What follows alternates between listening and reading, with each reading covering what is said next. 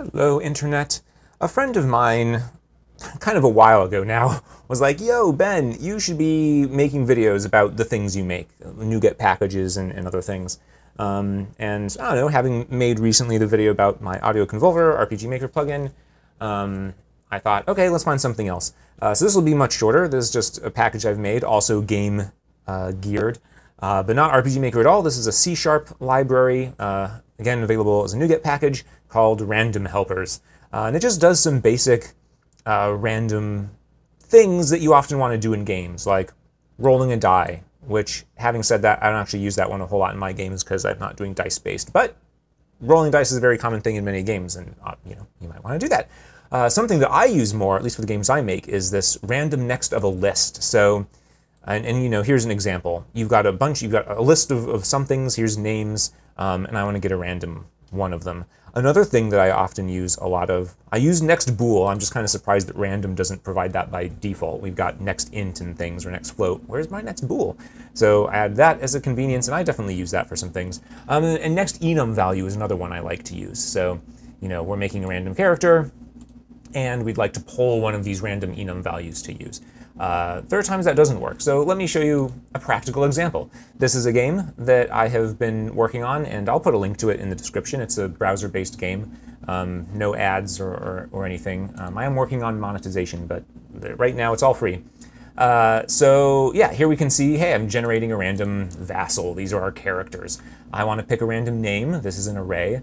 Right, and so like the traditional way you might do that if you had a list is you say, I want to get the names, and here's my random number generator, and I'm going to get a next up to the count of the names, right? This would be kind of the traditional way to write this. I find that really annoying, and to not just to type, but to read. It's like, wait, what's going on?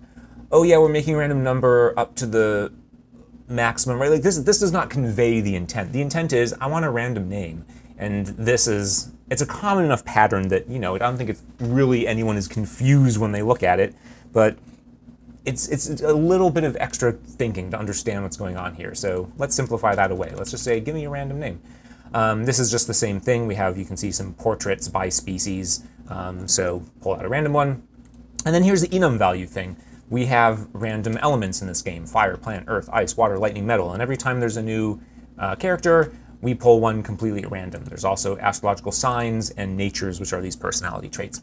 And here's where I think this does fall apart, depending on your use case. It's not falling apart for me here. I find this great, this even distribution, but what if you didn't want an even distribution? Or what if there were like, some elements were more special and only, certain characters had that element?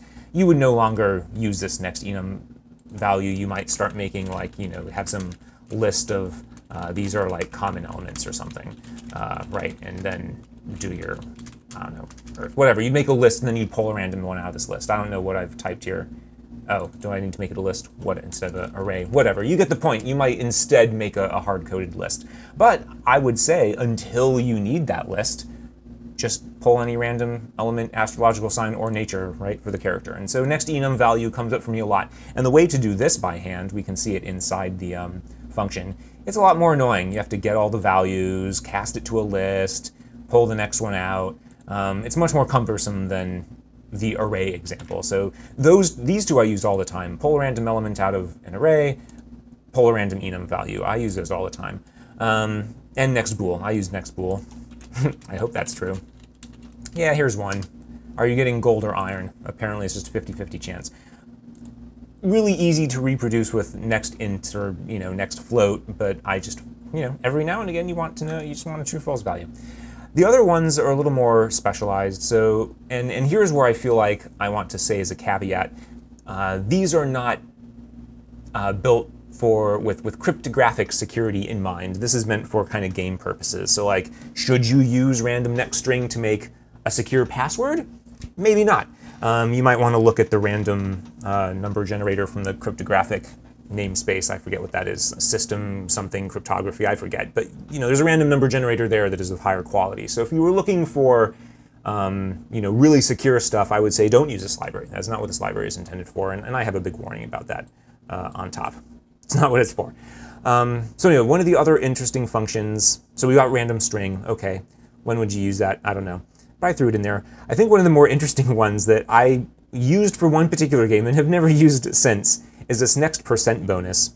And I kind of described the use case here, but the use case I was having was that I had things that maybe, like suppose a character could deal, 3 to 5 hit points. It was very small numbers, like Mario RPG, right? The amount of damage you deal is very small. It's these very, I would say, like easy to reason about numbers, right? Whereas you go to like a traditional JRPG and it's like, I'm dealing 3,289 damage, some super specific large number. The advantage of super specific large numbers, or rather the advantage of very large numbers, is that percent bonuses are very easy to apply and you don't have to worry about a rounding error, right? If you do 15% more damage and you're dealing, your base damage is some weird number, there's going to be some rounding that maybe means there's 1 point of damage you didn't get that you should have, right, in quotes.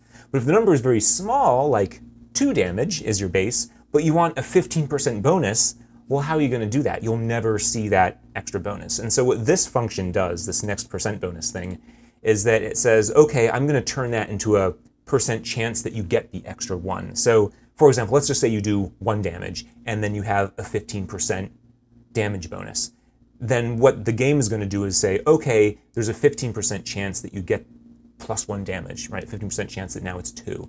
But it also takes care of cases, suppose you're dealing, let's say 101 damage, right? It'll say, okay, 15% of 100, I can do that, plus 15 damage, but now we've got this 1, so I'm gonna make it a 15% chance that you get another 1, right? So it handles making sure that you don't lose your percent bonuses when you're dealing with small numbers.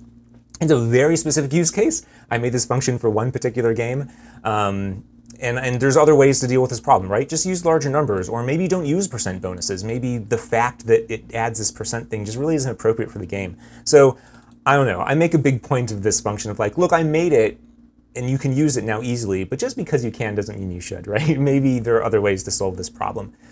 So anyway, that was a function. And then I have a basic shuffle method for arrays because that's not built in. And there's plenty of other arrays that do this. And you can find the Fisher-Yates shuffle online. It's very easy to implement yourself. I mean, honestly, all of these functions are easy to implement yourself. Maybe this one is a little funky. But the point is that they're here. They're all in a collection. They're all kind of geared toward making games. So if you're making games with random numbers, you might find this library to be useful. So that's it. It's totally free. I have started putting my little coffee link on things, and if I'm being honest, that's part of the reason why I have started doing these as well.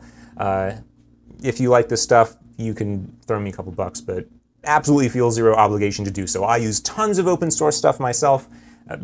Without giving the developers anything, you should feel free to do the same for my stuff. Just grab this library and use it if you want. Fork it, do whatever, do all the fun open source things. So yep, that's it. I'll try and do videos for other little NuGet packages I've done, but you can find the rest of mine. I've got several varying degrees of usefulness, but I'll try to make videos just for the useful ones. So anyway, thanks again, and goodbye.